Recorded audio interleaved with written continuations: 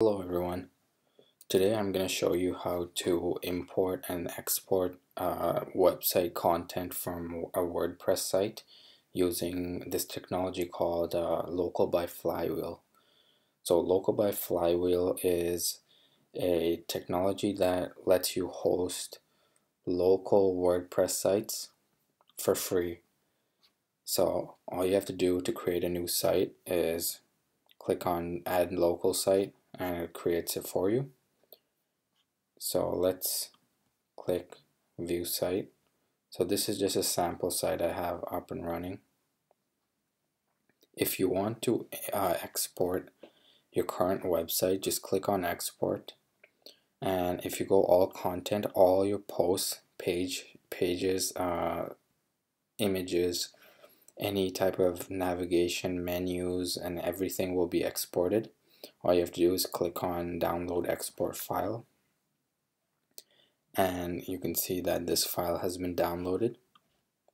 Now, if you wanted to import what we just exported into a different site, what you would do is, first of all, you would stop this site, and now you'd go to another site. So this is another sample site I have running, and then say Start Site, click on Start Site, View Site.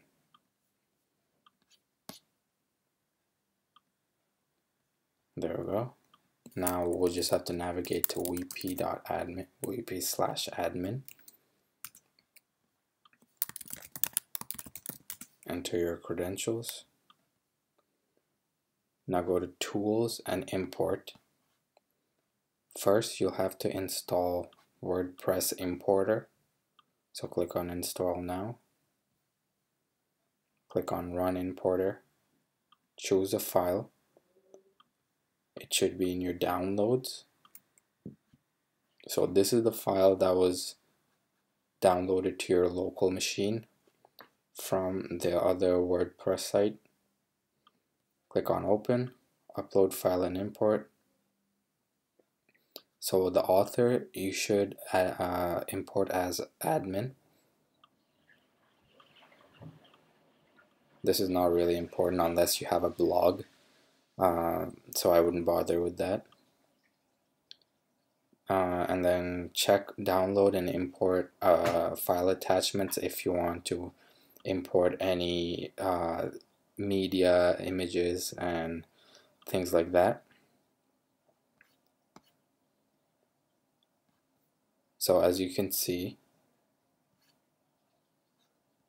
the import process has been completed.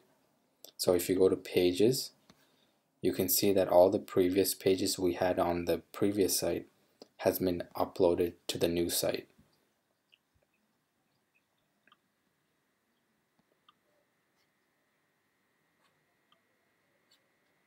So that's all for now.